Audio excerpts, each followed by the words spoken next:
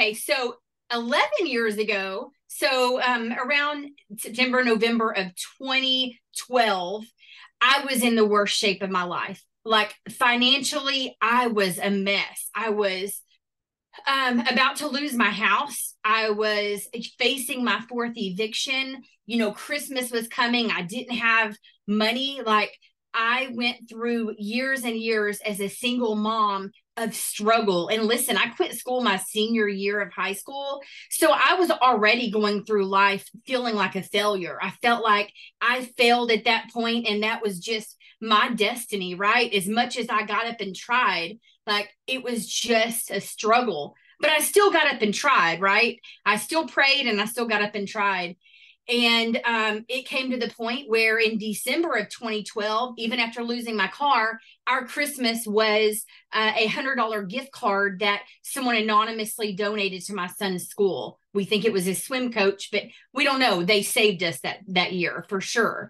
And I knew network marketing. I'd heard of it. My parents had been in a lot of businesses, and I never saw them have success. It really seemed the only people having success were people that knew the owners, right? It's like you had to know somebody to have success.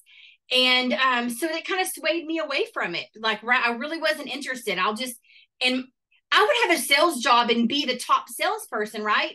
And then I'd have to hear my dad tell me, oh my gosh, you're making them millions of dollars. Just work for yourself, right? So listen, I ended up deciding around March 2nd of 2013 that it was not intentional. Like, I had a girl on Facebook promoting a product on Facebook, and I'm like, I want to buy this. The girl talked me into selling this product, and before I know it, I'm in a network marketing company. I didn't want to do this. She was like, maybe you'll just earn enough to buy your products. And it happened. So I'm sitting here, you know, trying to make enough money to pay for my products, working my regular job, at the time studying to get my health and life insurance license. And then this company came along. I'm struggling. Listen, 2 weeks after I got in the company, they had an event in Dallas. And I'm like, it's an hour from my house. I lived in Fort Worth at the time. And I'm like, I got to go to this event. And my dad, all he was saying to me is like, are you crazy? You can't afford to miss work, right? You're going to go to some event. And I was like, I don't know. Something in my gut is telling me I need to go. Right. And even though I'd never like had success or done this, and I was struggling, y'all. Like, listen, my landlord was waiting for 3 months of rent. And at that point, I had already sold my couch and my kitchen table to someone on a buy sell trade group on Facebook. Do you know what it's like to see someone carrying out your kitchen table and your son to ask, Mom, what are we going to do? Like, these people are taking our stuff, right? My son is a senior in high school, and I'm feeling more like a failure, but holding my head up because I'm like, I've got to just keep going. I have to keep going. Like, my gut just told me you can't give up, because if you give up, that means you fail. That's the only way you will fail, is if you give up. So I'm like, you know what? I've got to go to this event. Something is telling me to go. I go to that event. I meet Ben Glinsky. I meet Tim Miller. I walk up to them and him 2 weeks into the business. And listen, before this, and even at this event, I had no confidence. If you were talking to me, I couldn't even look you in the eyes. I felt so worthless. I felt so worthless because I spent years of my life in physical and mental abusive relationships. I even stayed in a battered women's shelter with my kids on 2 different occasions. So I was called worthless and I felt worthless, right? But I went into this thing that day and I just knew I was going to change my life when I saw these people standing on stage saying they did it. They did it. And it gave me that confidence that day. It's like, you know what? If that girl can do it, I know I can do it. So I went into that event that day, and that was in March of 2013. And I'm telling you, April of 2013, the end of April, I got down on my knees in a chair, the only chair I had in my living room because I'd sold everything else. and I gave it all to God. I was like, I'm putting it all at your feet, and I'm going to get up and I'm just going to build my business, right? I'm just going to build my business. I gave my landlord some more money from selling my furniture. And I stood up after that prayer and I was like, you know what? My worries were gone. I'd already put it at his feet. My worries were gone and I was all in. I'm telling you, 2 days later, after that prayer and giving it all to him, my life changed. I had a post go viral on Facebook, and I made, that was April of 2013. By September of 2013, I paid cash from my landlord to buy my house. The house that he was going to evict me from. He didn't want to evict me from. He ended up telling me, Courtney, I want to sell you this house. I paid cash for that home, the first home I ever bought in my entire life. I was 38 years old, and I was able to buy that home cash. I'm telling you, it works. And Ben Glinsky is amazing. This is why I joined LiveGood. I was in another company, like Tim said, but after I just kept seeing everything, and my gut told me, Courtney, you can't worry that you didn't get in when he first opened the doors, right? Because listen, when I got into Skinny Body Care, it was 2 years after they opened the doors. So if you don't get in at the beginning, you're still good. You can still do it, right? It was 2 years in. And listen, so I decided, my gut told me to go. So I ran with LiveGood. And guess what happens when you run? You attract other people that run. And so I've been so blessed and grateful. I can't wait till after I talk to y'all about some of the things that I do in my business, that I can introduce you to my amazing team, because this is what happens when you run. People want to run with people that are excited and running also. You can't expect people to get excited about the business or about joining you if you're sitting there every day looking and feeling like Eeyore. You want to join my business? You think you might be interested? You want to check this out? Or, oh my gosh, you have to jump in right now. Like, who do you want to join, right? You want to join someone that is excited. So you've got to get excited about your business. You got to get excited about the opportunity that is here for you right now. Quit saying, I wish I would have joined when they first started. You didn't. But you're in now. Don't waste another day wishing. You get in, and if you have been in for a few months and you haven't been working, this is your sign right now. Courtney got in Skinny Body Care 2 years after it started, and she still made $1 million within the first 2 years. By 2015, I had made $1 million. So I'm telling you, you can still do this. You can do this no matter when you started. So let me go on and move on to something that I do daily to build my business. And it's about building, for me, and what I have found out of doing this for since 2013 is you got to build your following, and you've got to love on your following.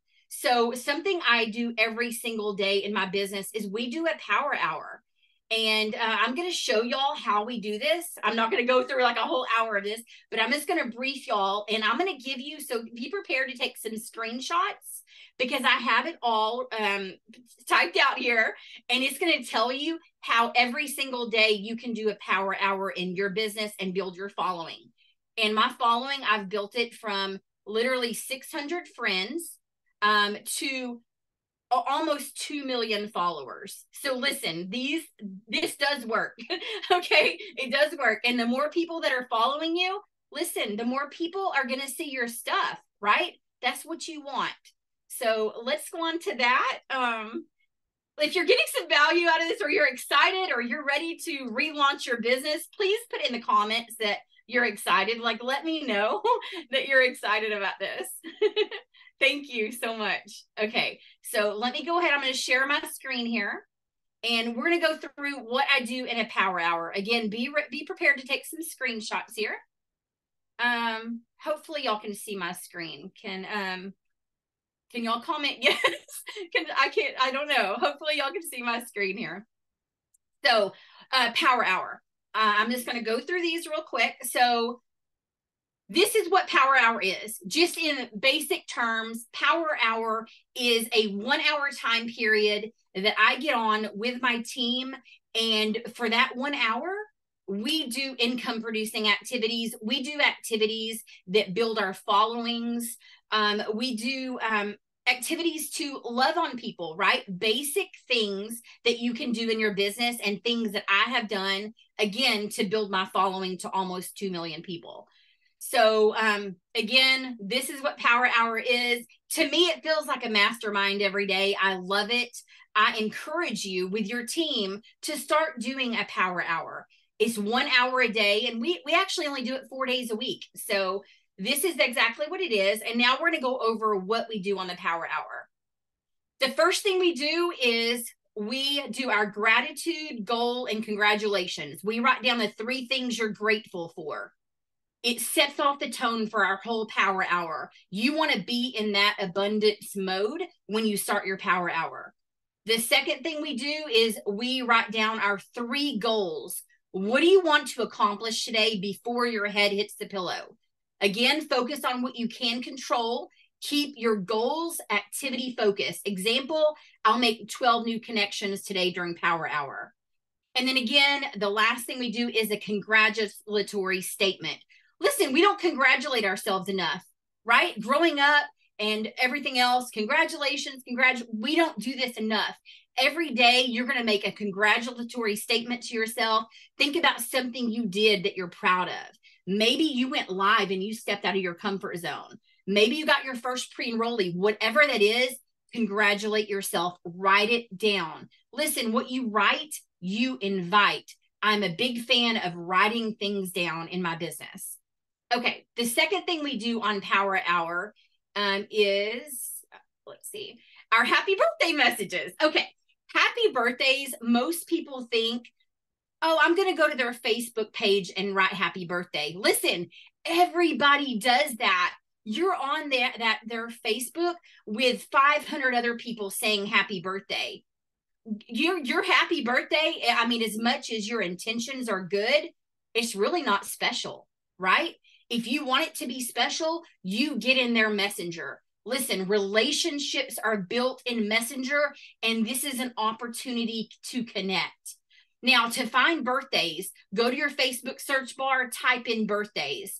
It's going to bring up everyone that's had a birthday in the last few days, everyone that's having a birthday, and, your current birthdays, right?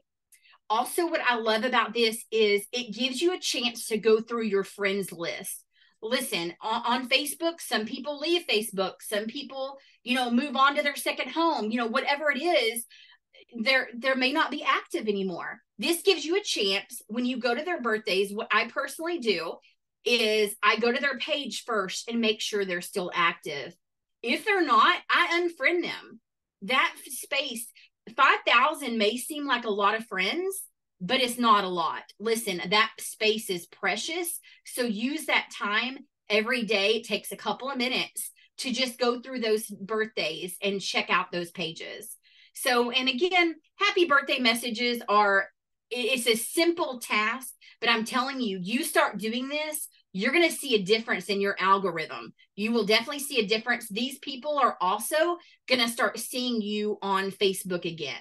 You may have been hidden. They're going to start seeing your stuff. It helps your algorithm. So again, screenshot that if you need that for later. Next, we're going to move on to commenting on Facebook posts. Okay, so how many of us complain that nobody's commenting on our stuff? Nobody likes our stuff. Nobody sees our stuff. You got to give love if you want love. You cannot be sitting here saying nobody's loving on my stuff when you're not loving on theirs, or the only people you're loving on or are other affiliates, right? You've got to move out of that. You've got to go find 10 prospects every day that you can go to one of their Facebook pages and go love on one of their posts. The comment needs to be at least 5 words or more. You can add emojis if you want, but at least 5 words. Facebook wants it to be genuine. If it's at least 5 words, they feel it's more genuine. But again, Facebook, you want to be social, right? You got to give to receive. And the more consistent you are with this, you're going to realize your algorithm is changing. This does work. I actually have a girl on my team. I think she had 200 followers when she started with a team back in May. And right now she has almost 6,000 followers. So this may seem like, oh, these are just simple things, Courtney, but I'm telling you this because it works. These are simple, but it works. So again, go comment on 10 prospects posts, whether it's potential affiliates or potential customers. So next, what we do is we do the same thing, except we do it on Facebook stories.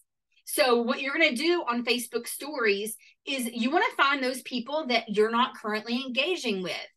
What I love about Facebook stories is you don't have to teach. If it's someone that you want to bring in the business, I love it because these people already know how to do a Facebook story. You're not having to teach them. So they know some of these basics of Facebook. So what you want to do is do the same thing we did before. You're going to go comment to 10 of their Facebook stories. But what this is also going to do is it is going to put you right into their messenger. When you comment on a story, you get into their messenger. So, you know, when you send a message and people are like, well, they don't see my message. This is a way around that, commenting on those Facebook stories. Again, to find your stories, you know, go to the top, it's next to Reels, but scroll over as far as you can on your stories. Those people you haven't spoken to in a very long time. So you want to reach out to those people. So the next thing I want to talk about is my favorite thing to do on Facebook. Like, I seriously think this is the thing that has kept me relevant and kept my following up for the last 10 years. This is something I do every single day without fail. If it is 11:55 at night and I realize I haven't done this, I will go do this. And what you do is you type in memories in your search bar, and it's going to bring up everyone on Facebook. I'm sorry. It's going to bring up all of your Facebook memories from this day for as long as you've had your Facebook. Mine goes back 15 years. You're going to click on those posts that you commented on, and you're going to comment on them again. It's going to bring it back up in the news feed. Some of these people are going to be seeing your post again. Some that haven't seen your post for 5-10 years, right? And guess what happens? They're going to see you and be like, oh my goodness, what happened to Linda?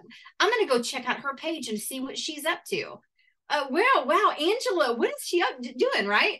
And listen, if you have another product that you had posted back 3 or 4 years ago, and you see that in your memories, what I do is I go comment back on those posts, and I'll say something like, oh my gosh, wait until you try the coffee I have now, right? It gives you that chance to reconnect with people. So again, screenshot this so you have the information, but it is something I do daily without fail. Next, so something with our team that we have, and I really suggest you to do this with your team, is we have a private Facebook group just for our team. The only way people can get in it is they are our customers or they're our prospects. And we actually, the way that works is if it's a private group, not a closed group, but a private where you can get in there by invite only, then all the admins and moderators can see who added that person into the group. The way that works is when we add someone in there, if somebody is ready to buy or they see some posts, then we'll comment or tag whoever added them into that group to help them get their stuff purchased. So I really suggest to create a private team group within your team. Again, you want it to be protected. You want it to be within your team. Please screenshot this so you can get all the information on what we do in our group. But during Power Hour, I encourage everyone during our Power Hour to go into our personal group and make a post, and they comment on 5 other posts in the group. That way, everything is getting engaged with. So again, that is something that we do daily. And then finally, follow-up. So follow-up can be different for different people. On myself, on follow-up, I reach out to people about the group. So I will either check on them and see if they have questions after seeing products in the group, because we do a lot of testimonies in our group.